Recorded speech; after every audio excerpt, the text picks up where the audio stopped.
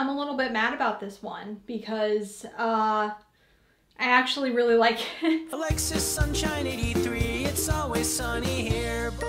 Hey Sunshiners, Alexis Sunshine 83 right here. So I recently made 2 videos ranking and roasting it girl brands, and in those videos I had ranked brands that I've never personally tried before, but I still had an opinion about them. But I got a couple comments, you know, calling me out, saying, how can you rank a brand that you've never tried before? You don't know the quality. So you know what? I said, fine. You win. I will try the It Girl brands. So I have 6 different It Girl brands that I'm going to be trying today. All of these pieces were purchased secondhand, either on Poshmark, Depop, ThredUp, or the actual thrift store. And we're gonna see if these brands are worth the hype or overrated, or if my ranking has changed now that I have tried them. As I am trying the pieces, I am going to, I think, rank them out of 5.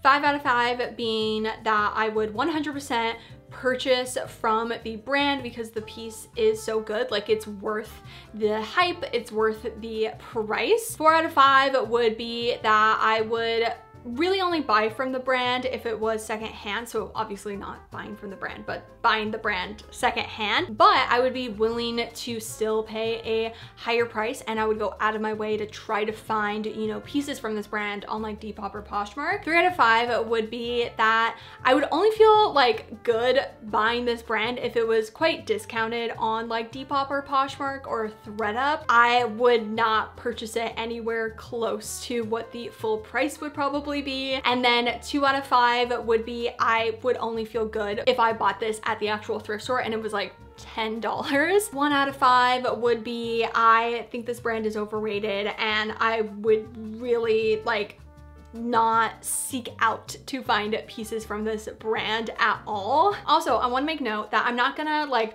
put in sustainability and like ethical factors. I'm really just focusing on the piece. So if I do say a 5 out of 5, I don't know if I will. I mean, maybe I will. I haven't tried any of these pieces yet. But if I say like, yes, I would feel okay like purchasing this new, it doesn't mean necessarily I would purchase it new for the brand with like sustainability, ethical factors. I feel like it can get a little messy with that, so we're taking that out of the equation. I am first gonna start out with Aritzia, and so many people commented how much they love Aritzia and how it's 100% worth it, that the quality is amazing. Since filming that first ranking It Girl brands, I have been inside of a Aritzia for the very first time when I went to Canada, and I definitely get the hype. I get the hype.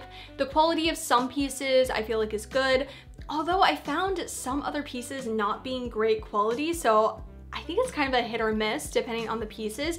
Obviously, again, from somebody that like doesn't necessarily like buy from them, I decided what is the best thing to try from Aritzia that gives It Girl, and of course it has to be the Wilfred Melina vegan leather pants. And I mean, these were so just hyped up in 2019, 2020. I felt like everyone had these pants, and I contemplated buying them like for such a long time. I think they are originally $148.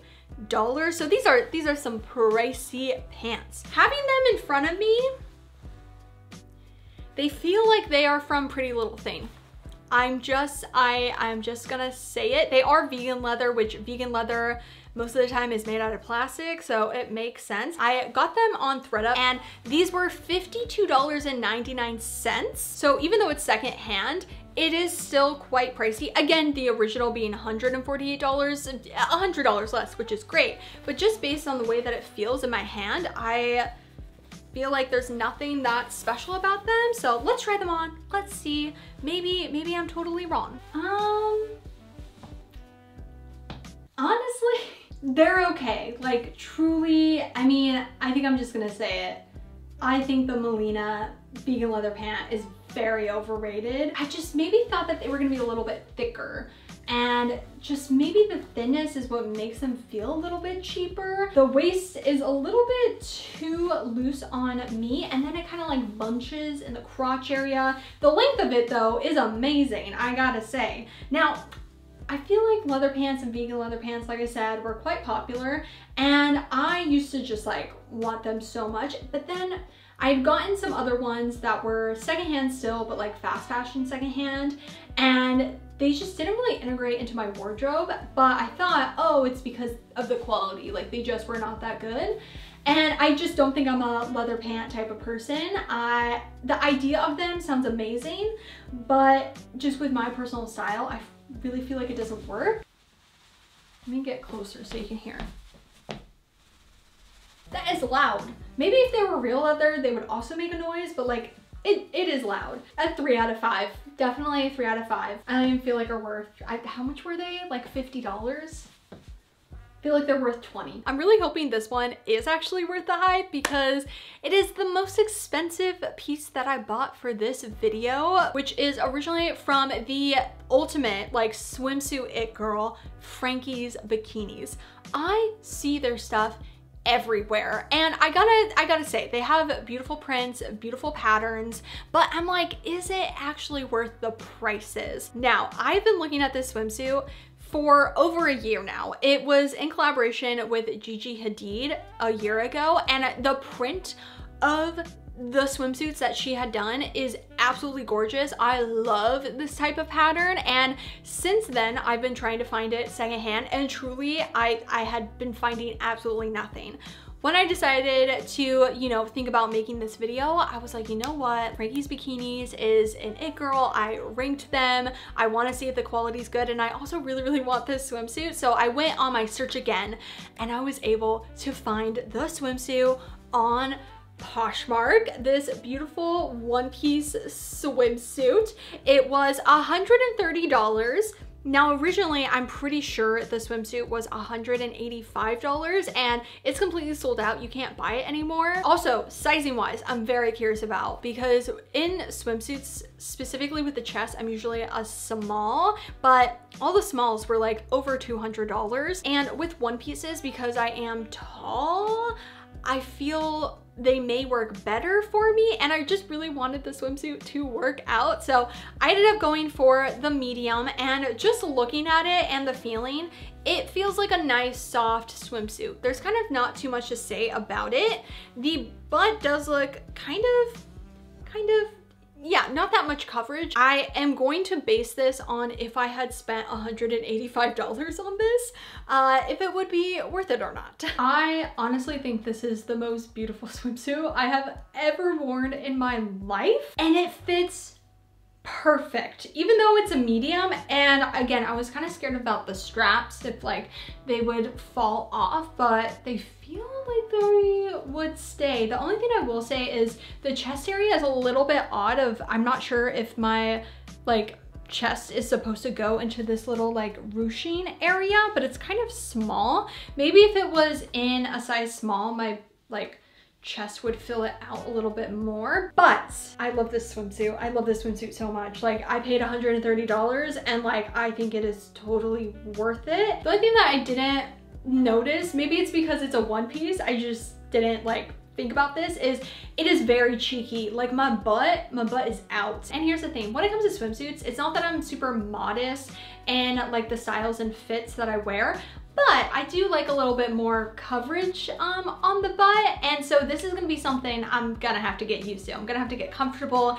It's very outside of my comfort zone. It's just so interesting because like it's a one piece, but then like I'm just not used to my butt being out this much. The open back is so cute, and just the sizing fits so phenomenal on me. I don't know if the small would have fit even better, but I'm completely happy with the medium. Even this like back portion where there is fabric, it doesn't bunch like the Lisa Says Goss swimsuit. If you remember in that video, it was a size small, but like the one piece still had gapping of fabric in different areas. Also, it feels like way better quality. Like this feels so much more like buttery, like swimsuit material than the Lisa Says God one. And they're very similar in prices. Obviously, again, not keeping sustainability and ethical factors in the picture. I don't want to give them a 5 out of 5, but I feel like I have to, just if I'm just looking at this piece and the pattern. I mean, it is kind of like made for me. This is my favorite pattern and color, so that's obviously going to sway my opinion. I don't know if I will like buy something new from Frankies Bikinis, if I'm gonna be honest. I would probably still favor getting it secondhand, but if I got this piece new, I would be 100% happy with it. This next brand, I really didn't get any comments about when I talked about it, but when I saw this piece again at Crossroads, I was like, oh my gosh, this is a brand that I am pretty sure I ranked kind of high up just because of the aesthetic and the vibe, and I've seen, you know, Devin Carlson wear their stuff, and actually a lot of people wear their stuff, and it's just so in line with me and just, yeah, the aesthetics of it. It is Heaven by Marc Jacobs, and this is the teddy bear t-shirt. I have been also contemplating getting one of these on Depop, and so again, when I saw it in person, I was like, I have to get this. Now, these tops usually sell for about $75. Yeah, this exact one that I have is $75. Now, even though it was secondhand, it was $55. And even when I picked it up, I was excited about it being Heaven by Marc Jacobs. But in my stomach, I was like, oh, $55. I'm like holding it up, I'm feeling it, and I'm like, I feel like even the feeling of it really isn't worth the $55. But keeping an open mind, I'm going to put this on and see if I do think it's worth it or not. I hope so, because $55, that's a lot that I spent on just a t-shirt. I don't think anyone's gonna be surprised about this, but this was a regret. It's okay. I mean, it's a t-shirt. I have some t-shirts that are really amazing that I did spend more money on, like $50 and more, that I do feel like are worth it. This one is not. I mean, it's the name. It is 100% the name. I'm personally not a super like designer in love person, especially for these more like bigger brands like Marc Jacobs, and you know, for some pieces I absolutely love, but especially this, it really is not worth it. And most of the pieces that they even sell are t-shirts, so I feel like even more so I like wanted to try it just because that's mainly what they sell. And even just the fit of it, it's a large, but it's 100% cotton, so I mean the material is at least cotton, but it just fits kind of odd. Like, I would almost say it fits like a medium. The only thing that's making it a large is having it be longer. I don't think the color is doing anything for me as well, which I knew getting it, but I still wanted to try it. I usually am not super like, oh, this color 100% is not me. But this, even though I love pastels, there's something about this color that is truly not working on me. I thought with then putting it on, like the color would work and it was just in my head. But this is just, it's not worth it. I think I'm gonna give this a 2 out of 5. I would really only feel good about getting this if it was $15 at the thrift store, and even that, $15 is expensive at the thrift store. But for this, I'd be like, okay, it's a name brand, I get it. I have technically bought from Reformation before, but I really wanted to feature them in this video because I got so many comments of people saying that Reformation isn't worth it, but then also people saying it is worth it. At least for myself, the pieces I have tried from Reformation have been pretty good quality, even the ones that I've gotten secondhand. I only own, I realized, one piece from Reformation that I got in 2020, and it's just like a green tank top. Their pieces are so beautiful to me. Like, I cannot deny it is so aligned with my personal style, but I mean, the prices are quite pricey. I find that the pieces also shrink very easily, and sizing can be all over the place. So I ended up finding this piece on ThredUp. It was $40.99, definitely a better price than I think originally it was $65 or $68. This one is made out of pencil lysol, and I'm pretty sure from what I've looked at, it's definitely a better quality material. Even with this being secondhand, it's in pretty good condition. It just looks like this. It is in a medium, which I will say I'm usually a small in tops, and so I'm hoping this will work out, especially because it's a V-neck. So I don't know. It has a tie in the back, so fingers crossed. So the top doesn't fit. The like under here, it's too loose and I would definitely need a small. I'm trying to like not have that cloud my judgment and try to be like, okay, if it did fit, what would I think of it? I actually do kind of like the top if it did fit. So if I had to just pin these sides together, and I think I could do that myself with my sewing machine, but I'm also like, I don't want to ruin the top. That's my biggest issue when it comes to things that, even if it's a quick, like little resize thing, I'm just really scared I'm gonna mess up the top and then nobody will want it and it will go to the landfill instead of it just going to somebody who it's their size. But I already have the piece. So let me know what you think. I think I will even dock points for the fact that specifically Reformation, I think you have to try on the items for the sizing because it is all over the place depending on the piece, depending on the material. A lot of Reformation stores don't have all sizes, so that already is difficult to figure out if the item is going to work or not.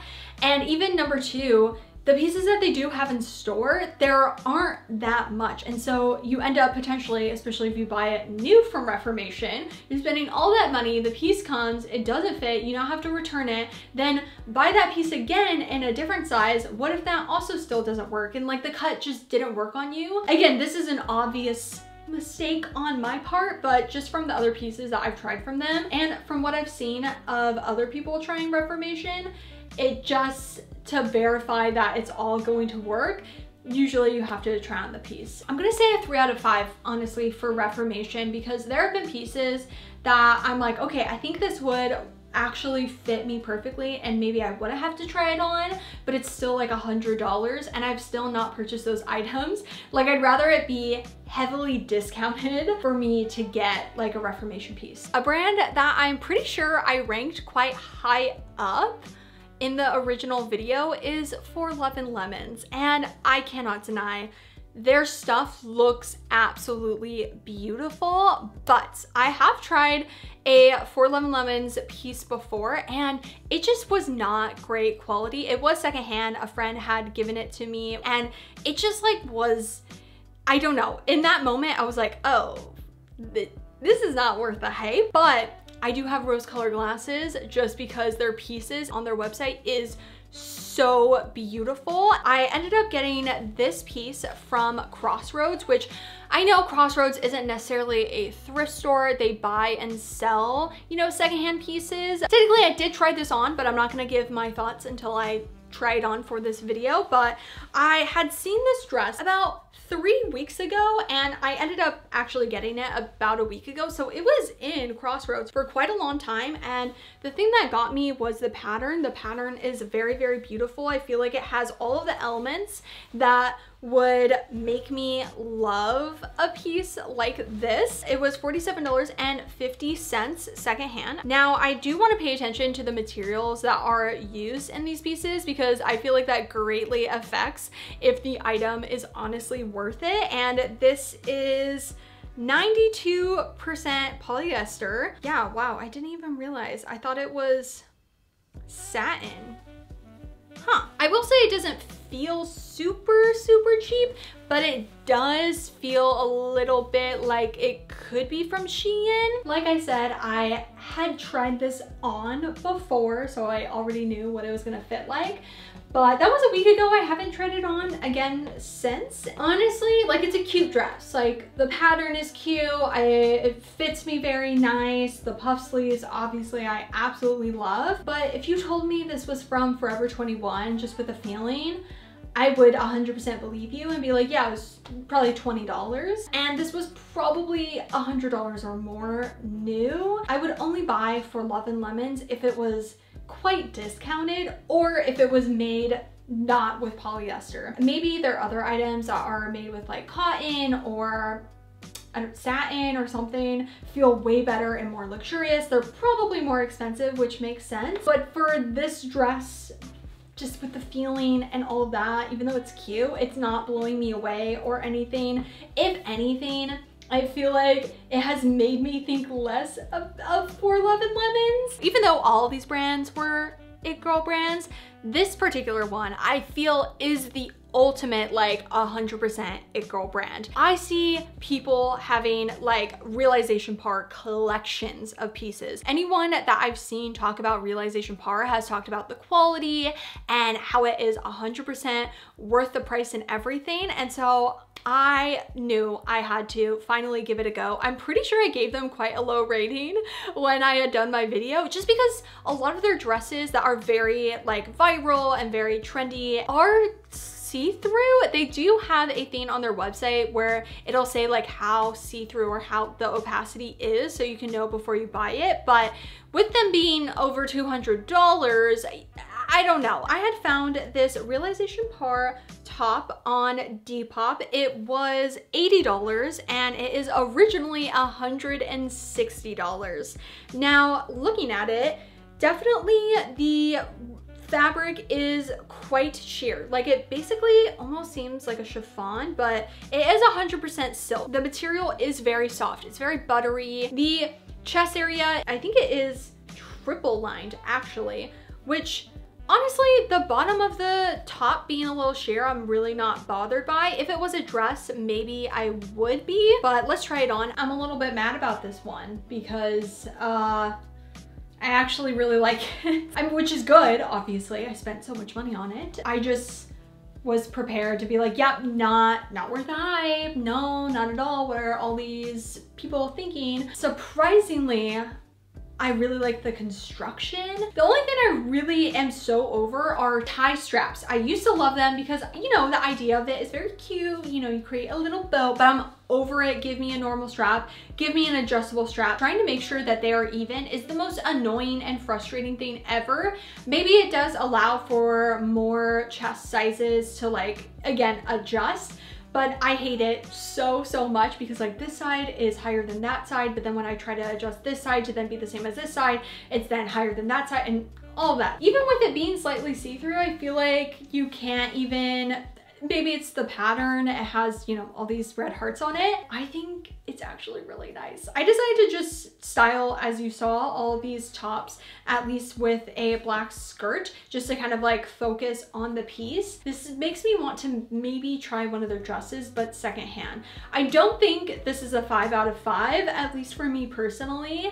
I'm gonna give it a 4 out of 5. Surprisingly, I did not think that I was gonna give it a 4 out of 5, but I would go out of my way to buy a secondhand Realisation Par piece, and even if it is still, you know, expensive, I would still get it. Alrighty, that went very different than how I thought it was gonna go. I was ready to be a hater, and if I'm being honest, I think I like being a hater as somebody that is quite naturally positive and in most cases doesn't say my opinion. Being a hater it's been kind of fun, but there were some winners. Surprisingly. Let me know in the comments down below what you thought about them, and also if you have any experiences with these brands. Like I said, all of these pieces were purchased secondhand, so if you do like thrifting and secondhand fashion, then make sure to subscribe right down below and hit that little bell to be notified every time I make a new video. And also don't forget to follow me on Instagram, which is alexsunshine83. I will see you in my next video, and I hope you have a super sunny day. Bye!